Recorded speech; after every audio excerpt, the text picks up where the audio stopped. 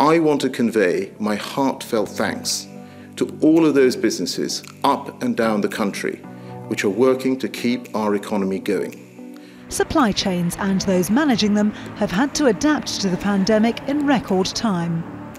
With customer behaviour changing overnight, it was essential that supply chains could adapt to changing customer needs while also keeping the people on the front line safe.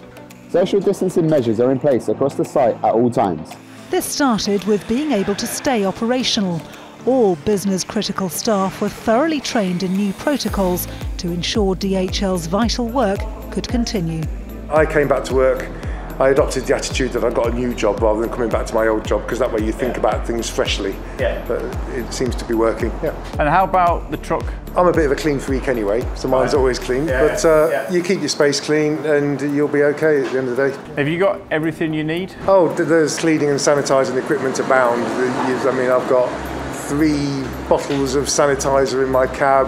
I've seen a real cultural change in the last 8 to 10 weeks since we started implementing all the one-way systems, the distancing measures, the sanitising stations, the wash stations, everything we're doing to keep our colleagues safe. The warehouse has in place the one-way system and how everybody's come back from furlough and has been following.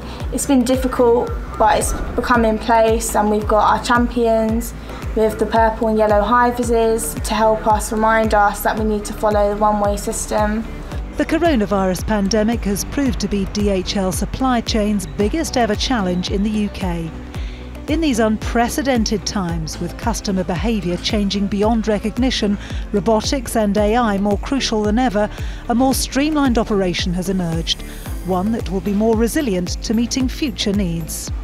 What the COVID-19 period has taught us is our amazing ability to adapt our operations to what our customers need, to do in 5 days what may have taken us 5 weeks previously, whether that's building ventilators in some of our auto facilities or setting up COVID testing kits from scratch.